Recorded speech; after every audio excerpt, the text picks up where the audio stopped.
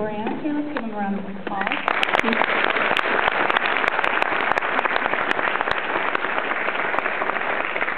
I'm Taylor Cumby. I'm the marketing director for the Austin Film Festival. We're just going to do a little Q&A. I'll ask him a few questions and then open it up to y'all. Thank you so much for coming. Thanks for having us. Thank you. So can you talk a little bit about developing the story from Kathy Lake into the script? Sure. What year was this, Dave? This was last year, season 6. Season 6, yeah. Right? Beginning, Yeah.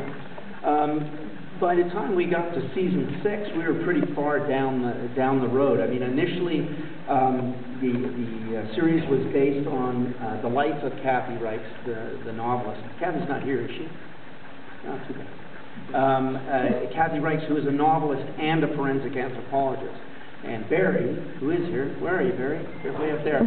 Barry got the rights to Kathy's life from a documentary and one of the novels, and showed it to me. I thought we could make a series out of it.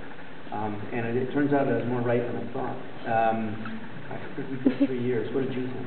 Just one scene at a time. He's not kidding. He says that all the time. David refuses to talk more than a few days into the future.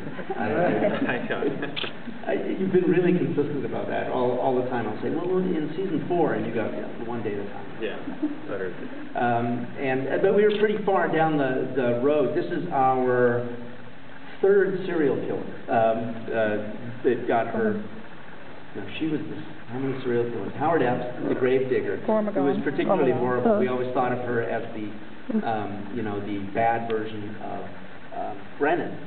And then in this episode, we decided to show the bad version of Booth and make him our next serial killer. And I'm just, now when I'm watching this, it's not a spoiler because we're in the United States of America, I'm thinking, that guy killed Vincent Nigel Murray, and you should have shot him when you had this. Well, you wrote it. I was just following the direction. I feel I'm hearing this.